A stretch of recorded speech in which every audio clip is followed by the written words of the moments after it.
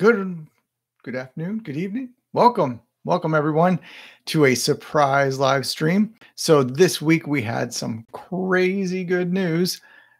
This week, the CEO of Helium, Amir Halim, tweeted awesome news for anyone looking to run an HNT validator very soon now. This got me thinking and also looking into everything going on. We also saw another tweet that had the actual merge of the validators code. This means that we are super duper close to validators being online and running.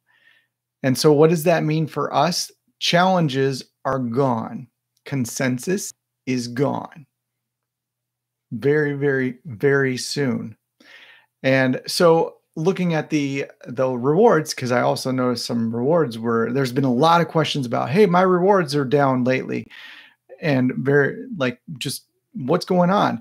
And so I dug into a little bit, and it seems like with block times being elongated, that it's just taking longer, right? The network is growing, and so that's why we need these validators. So we're seeing the effects of needing validators, and earnings are just slowly winnowing down. And I've got some screenshots I'll share later. Not on this live stream, but I'll tweet them out or something. But digging into that was saying, hey, the need is great for this. So yeah, we got the merge, and there's some little bits of challenges that are lone wolves that I've been watching. They've been at zero for no reason. So I am willing to bet, but maybe not, I don't know, I could be wrong here, but speculating that validators are being run definitely in the background on testnet. We know that, that's for sure.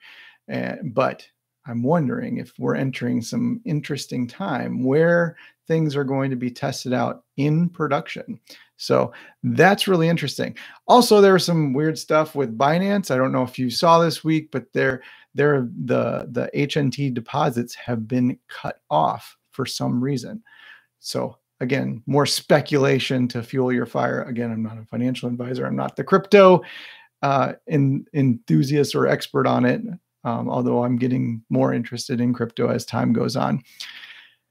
And then another interesting tweet just tweeted out by Helium talked about 25 applications, I think if I read the number right, in progress, and I'll put the link down in the description. So let me pull those up here if I can find the right tab. Now, oh yeah, there it is. Great. All right, so we got Heltech Automation, Milesite IoT, SenseCap Seed, COTX Networks, I2SOM, Palm, Layer 3, Rising HF, Linksdot, Smart Global, Pisces Miner, Freedom Fi, which we know is the 5G one, CloudPi, Dragino, and Brown Wireless Gateway. So we know that light gateways are coming, and they are probably mixed up in these applications somewhere.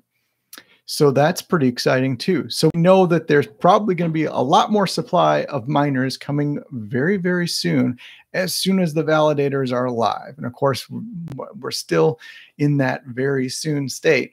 But this is something to be watching out for, all those names. And again, I'll put the link down in the description so you can check out those names later. But that might be some of the answers to our supply chain problem. Also, that means for us that we're going to be able to participate in staking very soon. So that also there's still a change in progress to be. It's proposed that they're going to change the validator staking time to I think it's 86 days or 125,000 blocks.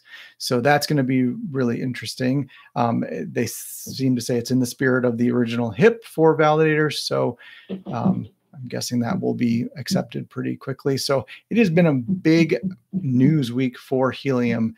And so I thought I would give them a toast of a beverage. Hats off to the Helium team for a great week and great news. Look forward to more news. And as they say, HNT to the moon. Have fun, everyone. Peace.